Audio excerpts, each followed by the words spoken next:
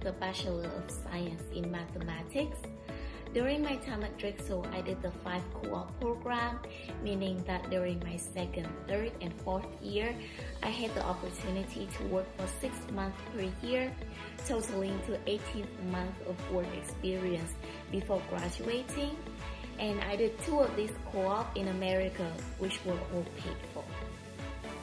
During the first co-op, I worked at College Ave Student Loans, where I worked as a customer operations co-op. Here, I did not only learn technical skills, but also self-confidence, which was very important. During the other co-op, I worked at the Lexington at Jackson Hole Hotel and Suites, where I worked as a hospitality management rotational co-op. Here, I had the opportunity to work in all different departments and see how they all connect with each other to make the company function.